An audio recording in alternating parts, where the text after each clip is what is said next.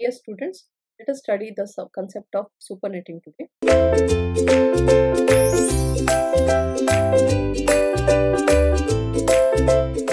Supernetting is the opposite of subnetting, which is division of a network into smaller networks.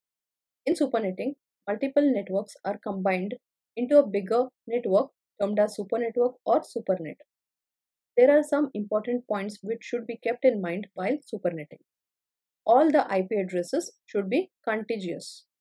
Size of all the small networks should be equal and must be in the form of 2 raised to n.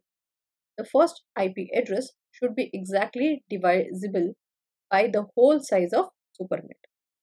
So basically, if I want to combine two smaller networks into a larger one, the concept is called as supernetting. For example, if I have 4 smaller networks of class C with these particular IP addresses, that means 200.1.0.0, then 200.1.1.0, 200.1.2.0 and 200.1.3.0. All these, if they are belonging to 4 particular networks and I want to supernet them, I have to apply the subnet mask and check whether they are contiguous and they are divisible by 2 raised to n. This particular problem is facilitating or it is satisfying all the conditions required.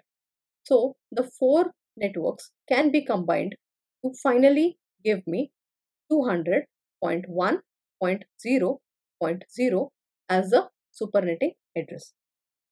Also, let us see the advantages of supernetting. It is used to control and reduce the network traffic. It is helpful to solve the problem of lacking IP addresses. It minimizes the routing table. Disadvantages include it cannot cover different area of different networks.